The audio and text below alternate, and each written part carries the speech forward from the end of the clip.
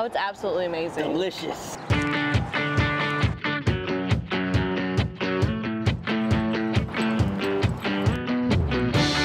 We're in Houston, Texas. We ourselves have always been dog lovers for many years. Texans are dog lovers. You know, there are fur babies. We want to bring them with us as much as possible. We wanted to create a place in the community where you could come and enjoy amazing food and have your pet join you. If you bring your pet, we're definitely going to serve them water. We also sell our food here, our fresh dog food, and it comes in frozen packets, and that's really for to go. It's very important for me to find pet-friendly places, and this is certainly at the top of the list. I describe our food very similarly to how I describe our family. Modern American with international influences. It just pops out at you. The presentation is 10, the flavor's great. I destroyed my plate. I cleaned it fully. I'm from Iran, but the food actually is from Middle East. Mom is definitely the driver of the menu. American mother.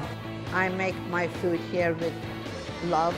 That's what America is about right now. People from different cultures with the Mediterranean fusion, with Middle East twist into it.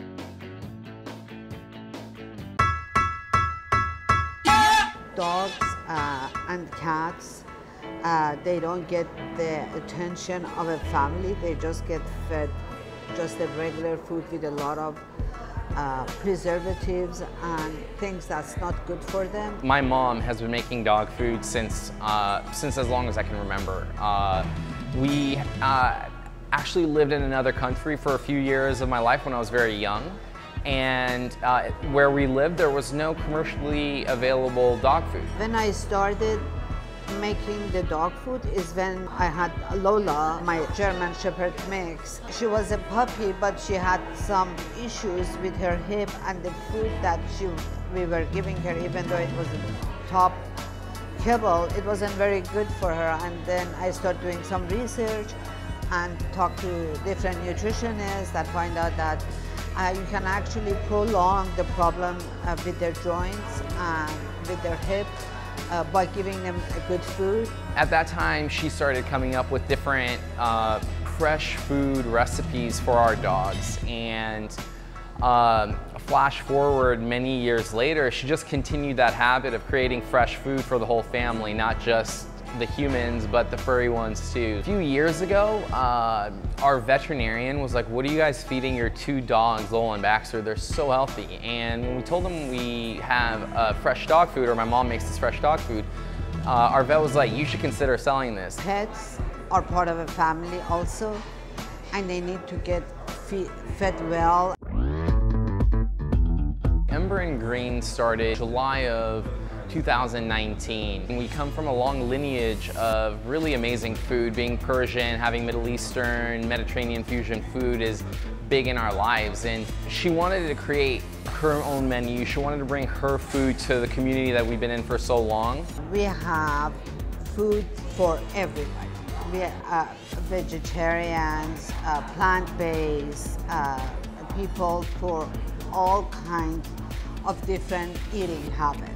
Our top selling items, we call them momonshuku samosas. Momonshuku is my mother's mother, and that dish is just a crowd pleaser. My grandmother would make this dish for all of our friends and family for so many years, and no matter the age, the background, the ethnicity, anything you name it, people just love this dish. So when we started the restaurant, we knew that that was going to be one of our main staples, and as it turns out, it's been one of our highest selling items. People love our blackened salmon as well. We also have these amazing cauliflower bites. People really love our appetizers, our shareables. You can honestly order all of them and sit down and just enjoy them with friends and family. It's really wonderful. We have this wonderful coal-fired oven in our restaurant, and we cook our samosas in there. We roast a lot of our veggies in there. Many of our favorite dishes come out of that oven. So the Ember comes from the coal-fired oven that we have, and the greens really represents the fresh foods that we love to use, and the scratch-made kitchen, and the focus on a healthier and lighter fare. I don't know any restaurateur or any business, obviously, that went through the pandemic without too much interference. The restaurant, we were brand new. It was 6 months into us being open and the pandemic had started. Our dog food company, Lola Baxter, actually during that time was one of those businesses that was not that highly affected, and had it not been for that company, we probably would have had to shut down the restaurant. Our dog food kind of kept us afloat, that we were able to have additional revenue streams.